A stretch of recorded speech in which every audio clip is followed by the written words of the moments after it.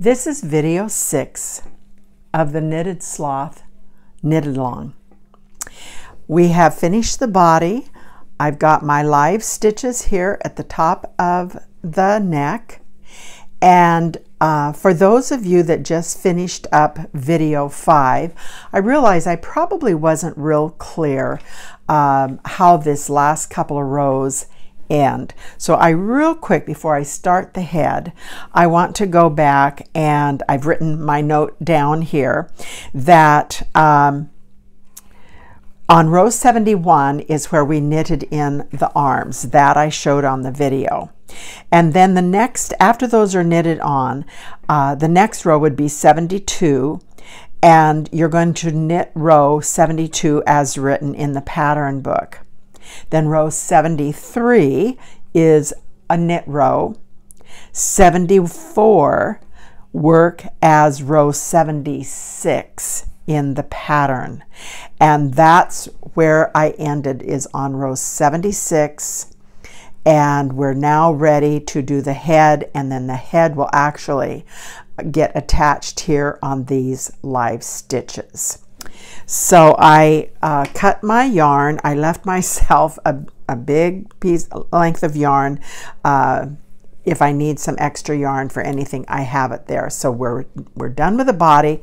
We're going to set it aside, and we're going to actually start the head. And so I have my same needles I've been working on the body. I have a little bit of yarn here, but I actually I might run out. So I'm going to go over here to my larger quantity of yarn, and we're going to cast on 9 stitches. I'll get us started here, and going to do the first row, and then we'll talk a little bit more about the head. This is my typical cast on. Whether you knit it on or whether you long tail, doesn't make a difference on this. I just want to remind us not to knit too tight or cast on too tight. I think sometimes when we are working, or for me anyhow, when I'm working in a little space, I tend to get my knitting sometimes a little too tight. 1, 2, 3, 4, 5, 6, 7, 8. I need 1 more. And when it gets too tight in these little sections that we're working on, it just kind of makes the whole process just a little more difficult. So our first row is a knit, or a purl row, excuse me. So I'm just going to purl across there. And these first few rows are really pretty easy because we've all learned well by now how to make one. So I'm not going to sit and knit every row with you, but I will knit off camera up through, let's see, up through row 14, and then 15 through 20 is just stocking knit stitch, and then that's where I will come back on video, is at row 21, and I will do a number of rows there with you. That's where we introduce another color of yarn, working with several at the same time. So that is our row 2. And then so row 1, that was the purl row. So row 2 starts the knit 1, make 1, and that you're going to repeat the knit 1, make 1, and then it goes just that whole process, which I think is very self-explanatory, like I said. So I'm going to actually go off camera now and knit up through that row 20 and come back on at row 21. That should be pretty self-explanatory, I believe. I have knitted now up through row 20, and I'm just getting ready to do row 21. Because I'm using shorter double pointed needles, I've got my stitches on 3 needles. If you're working on a circular needle, you would not need to do this, but I decided just to continue to use the flexi flips for this. So we're going to look closely at the pattern, because row 21 says this is a purl row, so I want to get my purl row side facing me, and we're going to look at that row. It starts out with A, and what I've done to help myself, and I would suggest that you do something. It doesn't have to be what I've done here, but I needed something to remind me which yarn is A, B, C, and D, because it's critical that we get those used in the correct order. So we're going to start out with A, and A is our pale, that's the body color, so it's my light tan color. The next yarn we're going to go to is C, and C happens to be this little bit darker brown, and we're only going to do 2 stitches in this, and then we go to B, and B is the cream, so that's then the cream, and then we're going to go back to needing A, which is the body color, and I happen to have a second little ball of A. So this ball of A right here is the one I'm actually working on right now with the head, so it's attached to my work. So I've got a second little ball of A here, and then I'm going to need a second little ball of B and of C. So this is B, this is C. So right now, before I actually start knitting, I'm going to take some of this off, just roll it up and do it now. Some people could just use off of both ends of the yarn, and I've done that, perfect to do it. I've also had that fail on me if I run into a little bit of a knot. And so, and it can kind of really, this is going to get tangled a little bit from time to time when you're doing intarsia, but that's just part of it. So we're just going to be patient and do a little bit at a time here. So this is probably enough, I'm thinking, because it's just for the eyes, around the eyes. So I'm going to be brave, and I'm going to cut that. So now this is my second ball of brown, which is C, and I need to do the same for the white. Just trust me on this, because with intarsia, we don't carry the yarn like if we were doing Fair Isle. You have floats and you carry it across the back of your work. Well, for the face, and I've tried it on one of my animals to see if I liked it, and I didn't like having all the floats back there. It just made the face too firm feeling. So I think it's best to do intarsia rather than doing strand work, or what they also call Fair Isle. So we won't have any floats.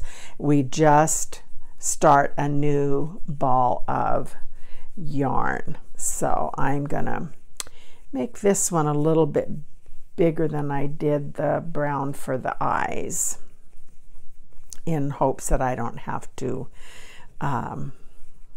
you know, add any more yarn onto the, starting any more new strands of yarn on the face.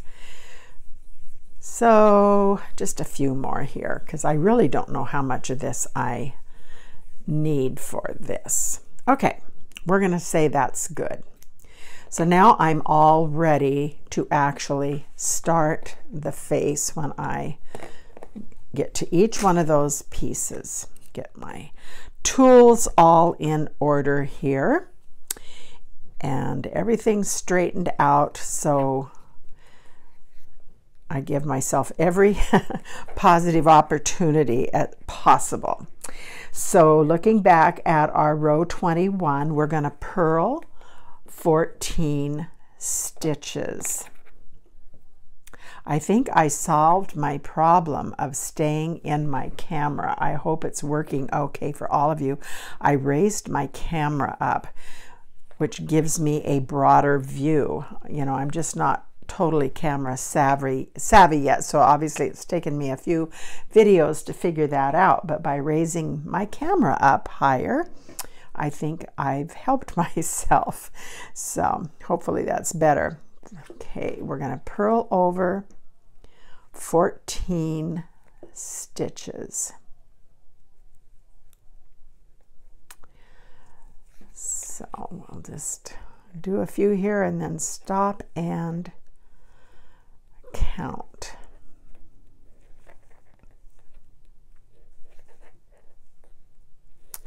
All right, 1, 2, 3, 4, 5, 6, 7, 8, 9, 10, 11, 12, 13, 14. Okay. Okay, we've just done our 14 stitches, and now we are ready to go to color C.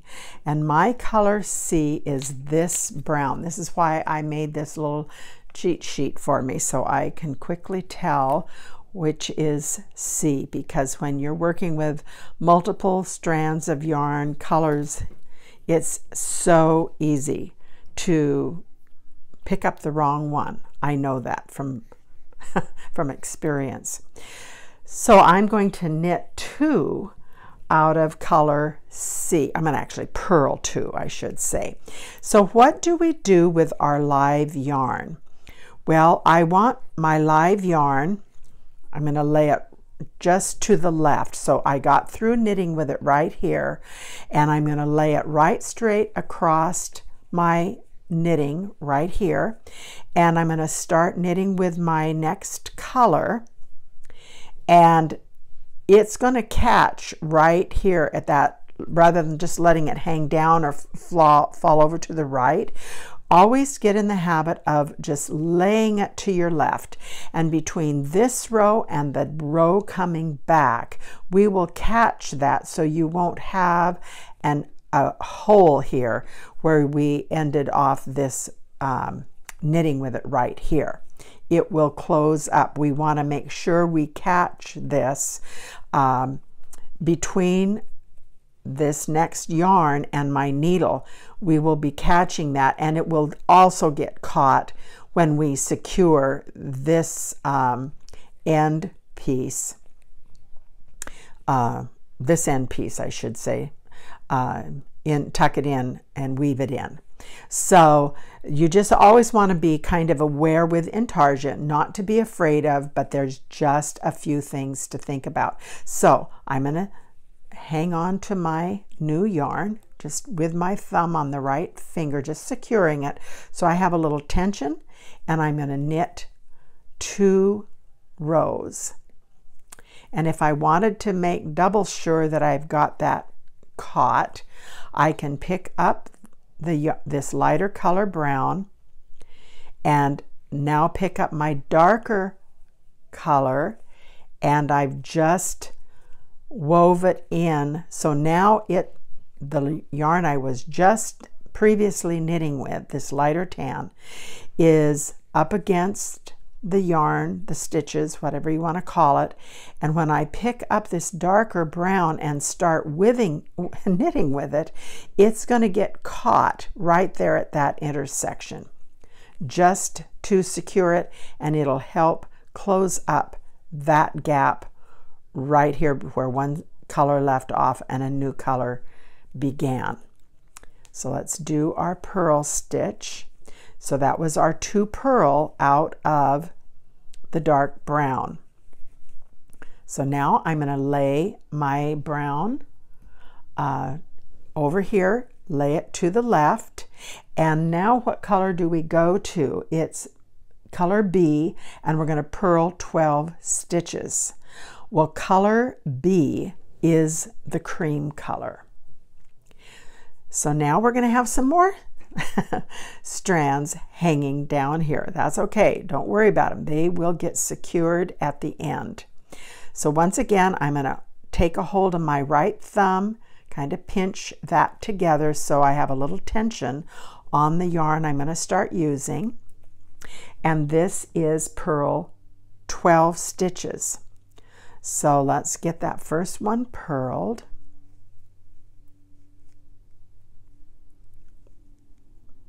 Okay, that's my first stitch. Tug that tension up just a little bit, and again I'm going to take the yarn that the last yarn that I was just knitting with, not the lighter body color. We're just going to let it lay over there right now, and I'm going to make sure on this second stitch, and only on the second stitch, that this darker brown gets secured one stitch in. And I'm only doing it on the second stitch where we've actually added the new color. Hang with me. All of that's going to make sense when we get down a little further, a few more rows. So now we're still working on purling those 12 stitches. I'm just tugging up my tension, and now that dark brown color, I'm going to let it just dangle down. So the only yarn that we have up here is the one I'm knitting with, which is the light color, and we're purling 12 stitches. So there's 2, 3, 4, 5, 6, 7,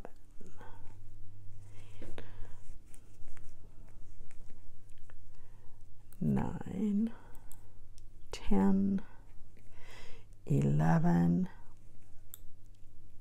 12. Okay, we'll peek over to the front and see we've got our colors going there. This white stitch looks like it's a little bit bigger, but it won't when we tuck that in and get the tension all snugged down like it's supposed to be. So that's the way it's supposed to look right there. So now after the 12 stitches in B, we now go back to A, and we're going to purl 8. Well, our our A is the pale brown, and the pale brown is right here, and I have a feeling, let me look at my pattern, I didn't read this through real well. Okay, I actually need 3 balls of this pale tan color, and I'm gonna stop the video for a minute because I only have 2 out here, and I've got to find a third one. Okay, now we take our third ball of the body color, which is A, and we are going to purl 8 stitches. So you can see where intarsia is very challenging when you have very many colors. So now we're going to purl our 8 stitches. There's our 8 stitches. Here's that white that we were just finished using. I'm going to catch it in my second stitch. I'd catch it normally in that first stitch, but because this is where we started a new color, I don't have tension on there to actually catch it. So I'm catching in my second stitch. The white will get secured when I do the second stitch of that 8. And like I say, hang with me because all of this might feel overwhelmed for a moment, but don't. It's going to come together. Okay, so now I have 2 of the 8 knitted, 2 in the lighter tan body color, and I need 8. So there's the 8. This is the middle of the forehead, right up at the top of the forehead. That's those 8 right there. And you can see we got the white caught in that second stitch right there, so it has a place to kind of close that gap up. And now after the 8 out of color A, we go back to color B, and B is our cream tone. So I'm going to grab that extra little ball of white, and we're going to do the same thing, and on C now we are going to, I make sure I've got this, we just did the 8. B, we're going to purl 12. Just take your time to read your pattern, because this is where one could really make a mistake easily. So just to double check, our color B, if I look at my little notes up here, my color B is the white. So that's the one I'm on, and B says to purl 12. So we're going to purl that first stitch. Okay, and here is the color we were just knitting with. So I'm laying that straight across to the left. Here is my live yarn that I just made my last stitch with, and I'm going to make sure that the one I'm trying to anchor is between the needle and that yarn, and you can see when I pick this up it catches that strand. So now I'm going to continue on knitting with the white, and we're doing 12 stitches. So whatever you have to do to mark your yarn, mark where you are in your pattern, just to keep you on the straight and narrow, do. You know, what works for me might not work for you, but figure out a system. So that's 1, 2, 3, 4, 5, 12. So that was the 12 out of B. And then it says go to C. Color C is this brown right here, and this is the skein that is actually attached to my work. So I have to pick up this other little one, and we are going to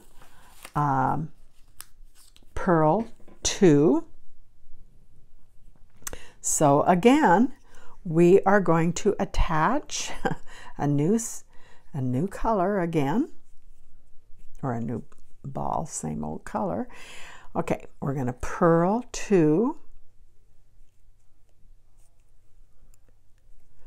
That's 1, and now this is where I want to, my last color that I was working with, I want to get it secured in the second stitch right here. Okay, kind of snug up my tension. So there's my 2 stitches out of color C, and now we get to purl 14 out of A. And so once again, oh dear, oh here, here's my third one. I was gonna say, where did I put that? It's right here. So another strand, it's going to be hanging down off of our work, and all of those ends are going to get tucked in. So there's my first purl, and this is the last color I was knitting with, so I want to get that next stitch to secure that brown that we were just working with. Just looking at my work here. Purl a stitch, and I'm just going to tug on everything right here to make sure I've got my tensions tight, and away we are going to purl to the end. Okay, let's look at our work. Try not to be overwhelmed at all the yarn that you've got hanging on the back side. But we're all set up, got the face started, ready to do the next row. And the next row is a knit. Here we go. Now we are on row 22, and that's a knit row, and we are going to knit 12. Don't worry about all of those strands hanging down in the back. We'll deal with each one when we come to it. 12. So that's my knit 12 out of A, and now we're going to go to C, and it's going to be a little more self-explanatory color-wise because it's going to be the next color that's close by. And so my next color, which is C, I'm just going to show you, verify, this is C, that's my darker brown, and I'm going to pick C up. C is right here, and I want to secure in my knitting the yarn I just got through working with. So always keep that in mind. The yarn that you just got through working with is going to be the yarn that you need to secure in your next stitch. So here's my yarn that I need to secure. I'm going to lay it to the left again, and now I'm going to pick up the yarn that I want to start knitting with, and I'm just going to bring it up. Now I'm going to kind of forget about the one I'm securing, and I'm working now with my live yarn, and I am going to knit 5 stitches out of the color C. So here's 1, and I just secured that last yarn in that first stitch that I just made. I'm not going to worry about any more securing of that color. It's just the first stitch. When you transition from one color to the next, you always want to secure that yarn. Otherwise, you will have a hole where one color left off and the next one began. If you don't secure it, you're going to end up with a gap right there. So you just secure it in the very first next stitch. So there's my 2, 3, 4, 5, and now I'm going to tug, just a little tug on all of these ends sitting down here that I just got through knitting with on the previous row, a little tug, and see, it just makes them all fit in there nicely. I'm not over cinching them down. I've got all of them caught with the in the back here by the stitch that's alongside of it. I don't know how else to explain that other than you always need to secure that stitch. So now I'm getting ready. I've knitted 5, and the next is with color B, and color B is the dark brown. Just double checking here. No, I said that wrong. Color B is the cream. Well, of course it is, because that's what's right here.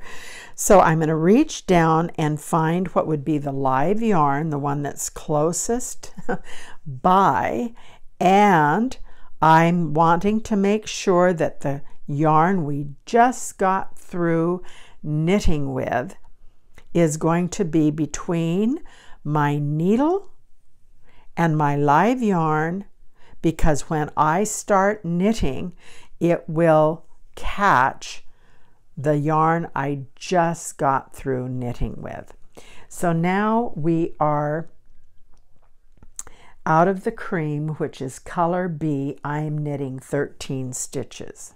Okay, just snug up those from the row below. If you see something loosening up, just take a hold of the tail end and just give it a little snug. All right, that's my 13 stitches out of B, and now we're going to pick up color A, and color A is our pale brown, and that's right what's here. And when you pick that up, you want to make sure you're getting the end that was last knitted with right here, right by it. And because you know, it could be over here a couple of stitches or over here a couple of stitches. You just have to allot for, you know, it's going to go over a couple of stitches from the back side. It's not straight up and down, this yarn here that I picked up. So you don't want to pull it too tight to where you get a pucker from the row below. So you just want to be aware of the tension on this yarn as we begin to knit with it. And that is A, and now we are going to knit 4 stitches out of A. 1, 2,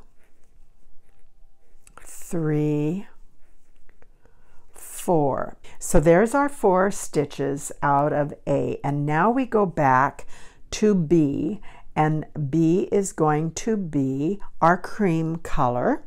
So we look down here, because we have cream colors all over. We have some here, here, and here. So we just need to make sure that we don't get an end piece, but we get the live yarn that ended the row below that's right close by. That's the one we're going to pick up and knit with. So you just kind of have to look behind your work, and you know, it's coming from over here. See, I just picked up the wrong one. That's really good that I turned it and looked at it. That's coming from the wrong place. That's the cream off of this over here. I want to pick up the cream from this section right here. So you really have to look closely. So that's why you lay your work back and really make sure that now I'm on my live cream from the section that's right here to the left. So you just have to look closely. The payoff will be great because the sloth face will be really, really cute. So now that is knit 13 stitches. 1, 2, and we just passed over the tan color, and I'm going to secure that tan in the cream. So I'm just going to lay that cream or tan color in between my needle and my live yarn. So when I start knitting, and I just 1 stitch is all I'm going to use to secure that with. Then from the row below, it secures that stitch. And so now we are knitting 13 stitches out of the cream. Now we are going to pick up the C color, which is the brown, and it's the brown over here to the left. And yep, the yarn's all a mess back here. Don't pay any attention to it. So now I'm picking up the brown that I'm going to start knitting with. I'm making sure that the yarn I just got through knitting with is going to lay over here to the left alongside the needle. When I pick up the dark brown on this next stitch, that cream is going to get anchored between this stitch, which was my last stitch, and the new stitch that I make. So now we are going to knit 5 stitches. 5, and I'm just going to show you. So it's loosey-goosey. See, it's loose. Not a problem, because we're just going to reach back here and we're going to get a hold of every one of these tails that are laying right here, even down from the row below, and we're going to pull on those and just tighten up the tension on each one of those. So when I look at it, it all looks nice and even. The tension is what it's supposed to be. And as we do the next row coming back over, that's going to start locking all of those stitches in. So now we go back to our body color, and we are now going to knit 12 stitches. So let's find our live tan body color, which is here. The last color we just got through knitting with is the dark brown. So I'm going to lay it to the left, then I'm going to pick up my body color and start knitting, and it will catch that last color we were just working with, and it will secure and close up that gap. Okay, that was row 22. Now we're going to go to row 23. I am purling 11 stitches.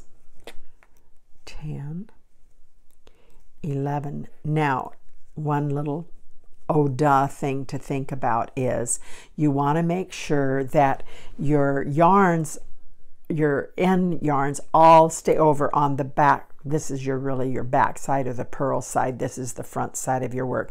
And you don't want to have any tail ends sticking out on this side, the front side, at all. They are to be back here on the back side or the purl side, whatever you want to call that. So that is my 11 stitches. I'm just going to double check. 1, 2, 3, 4, 5, 6, 7, 8, 9, 10, 11. And now we are going to do 8 purl stitches out of this darker brown. So here again, this is the yarn I just got through knitting with. I'm going to lay it to the left. Now I'm going to pick up my next yarn that I'm going to knit with, which is right here, and get a little slack here. And as you see, when I pick this up, here's the yarn that I want to get caught on the first stitch. Just that first stitch. So if you can get a good look, here's my live yarn. The yarn I just got through knitting with is between my live yarn and my needle, or the stitches on my needle. So when I make that first stitch, it's going to get secured right in there. And we are purling 8 stitches.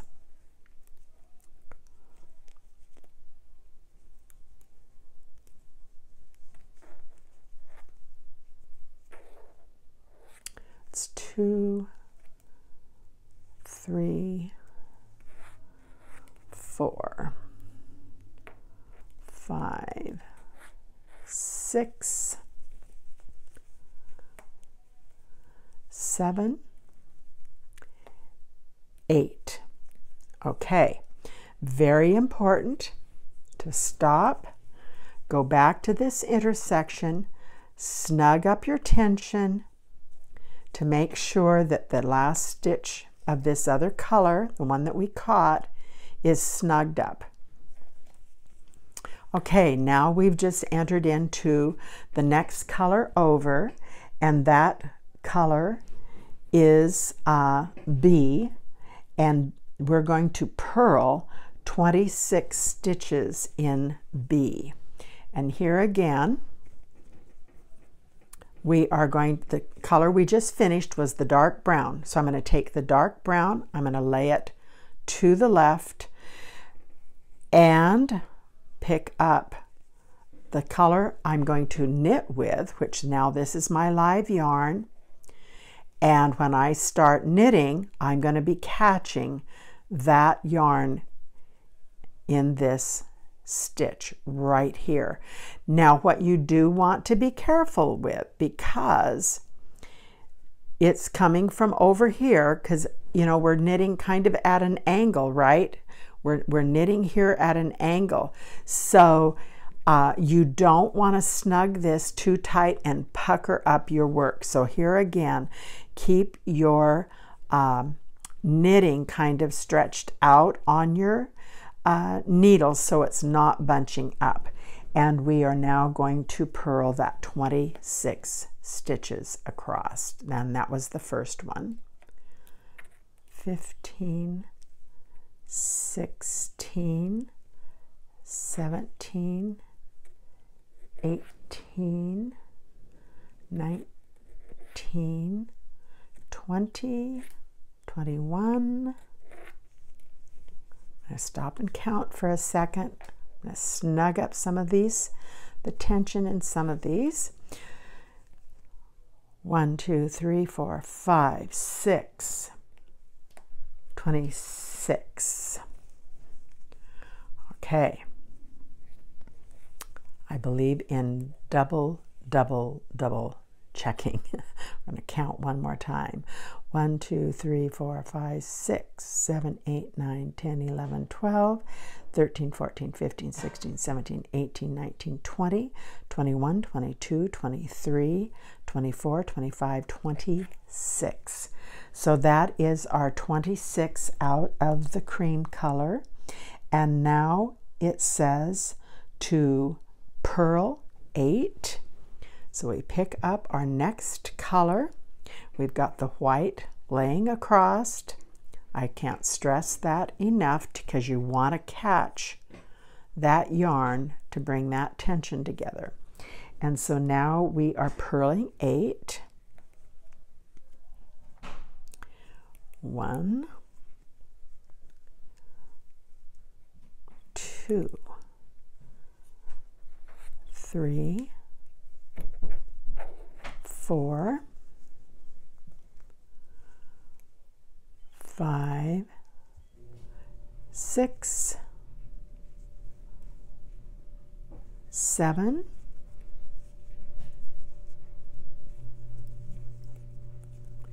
8. So there's the 8. 1, 2, 3, 4, 5, 6, 7, 8. Okay, and now we are going to purl 11 out of the body color, just like we did before.